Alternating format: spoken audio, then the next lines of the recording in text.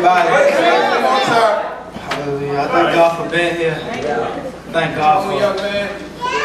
God for His grace and His mercy. I thank God for life. Amen.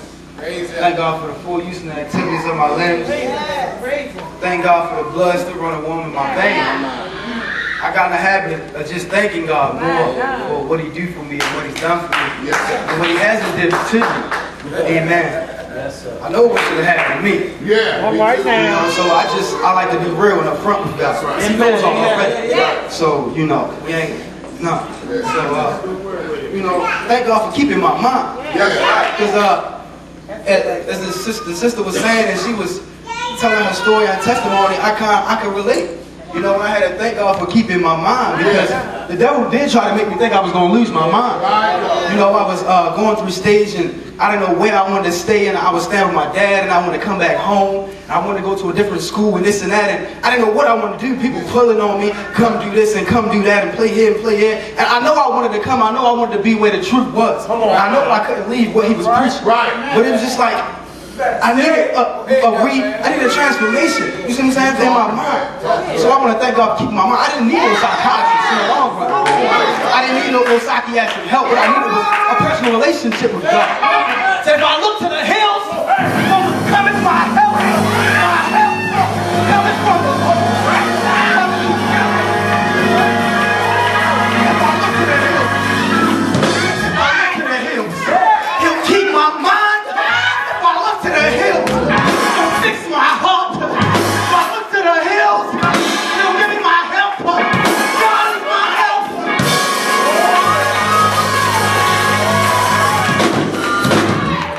Thank God for keeping my mind. I don't know what I would have did if He didn't keep my mind. I was in a pit. That's where I'm going. I'm sorry, my letter is O. And I'm going to Revelation 17 and 14. Y'all don't have the time. I'm going to try to be quick. Amen. It says, these shall make war with the Lamb. And I'm going to stay there. First of all, already, I had to get myself to understand that there's always going to be obstacles. There's always going to be adversity. We just started reading and it says, and there shall be war. It's going to be war with the Lamb. Already. And that's the first sentence. See what I'm saying? So there's always, in the beginning, as soon as you start out, especially in your personal relationship with Jesus Christ, there's always going to be adversity. As soon as the devil realizes that you want to give your heart to God and make up your mind, he's going to straight come at you. Boom. I don't want you to do that. Alright, so now I'm leaving Revelations. I'm going to Genesis 37 and 23.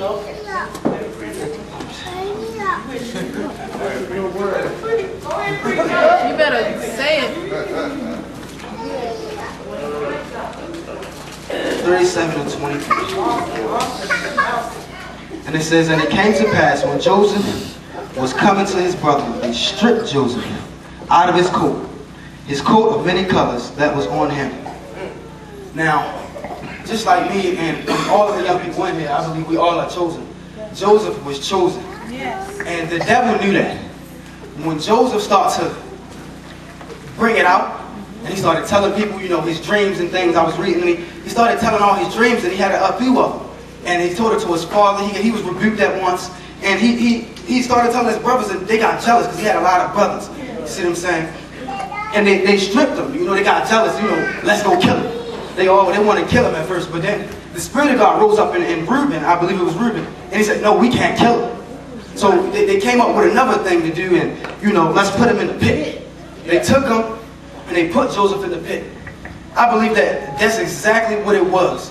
Because I had a stage, I was going through a depression stage with my mother, going through the depression stage, and she constantly asked me, she said, what's wrong with you? You remember that? What's wrong with you? And what are you doing? Where your mind at? And stuff like that.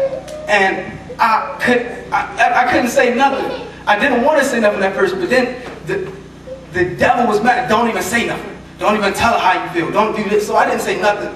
My mouth had just got shut up. I couldn't say nothing. I was depressed. I was down. I didn't know what I wanted to say. I was just back and forth. And it was just like, oh my God. I was thinking, what is wrong with me? What is wrong with me? She asked Johnny one time, she said, Johnny, talk to Terrence. I don't know what's going on with him, this and that, and he's doing this, he's not doing that. And I was just feeling so down, but I feel it was a pit. That's exactly what it was. Just like Joseph was chosen, And God, the devil knows that I'm chosen. He know I want to do what's right. He know I want to live just like Christ. I try, before I do everything, I was at one point, I was trying to think, what would Jesus do before I made every decision? And the devil knew that. So he started hitting me with stuff, and he threw me into the pit. He knows that I wasn't as tight with God. You see what I'm saying? My relationship wasn't as tight as it should be, and there was space for him to creep in. So they put me in the pit. And they say they took him and cast him into the pit. And the pit was empty. There was no water in it. They put the man in the pit. And the pit could be anything. It could be depression. It could be low self-esteem. It could be lust. The pit could be anything. But whatever your pit is, I believe that God can bring you out. Because, well, I know that God is a deliverer. That's right. God can set you free from anything. So I was in my pit. And it's like, I came to church one day, I came real late, and I didn't really want to be here, to be honest. I really didn't want to be here. As I came in, he was preaching, and the Spirit had came over me. I tried my best to contain it. I tried to hold it in. The tears just started flowing. And I said, that's why I can't leave. So this is why I can't stop coming. Because I know what God wants to do with me. And as he was preaching, I don't even remember what he was preaching about. I know the Spirit was in the building. Say that. And when I came in, it just hit me. I was probably there for 1 minute. And the Spirit fell over me. And everybody was slain. And I just began to lay out on the floor. And I just began to call Jesus. And I began to cry. And I wanted it to leave me. I wanted to be delivered so bad. But one day, I was in my room and I was listening to music. And as I was listening to the song, he can't put more on me than I can bear. I said, be mom into it. And I was just like, this is why I'm chosen. This is why I can't leave. Because God is not going to put more than me than you know I can handle. That's why I didn't just go kill myself. That's why, you see what I'm saying, stuff didn't happen that I was thinking, that was in my mind. That's why I thank God for keeping my mind. Anything could have happened. But one day God came in and delivered me from the pit.